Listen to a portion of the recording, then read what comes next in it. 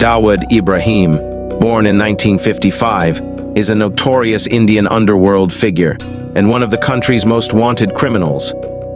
He gained prominence in the Mumbai underworld during the 1970s and has been implicated in organized crime, including smuggling and extortion.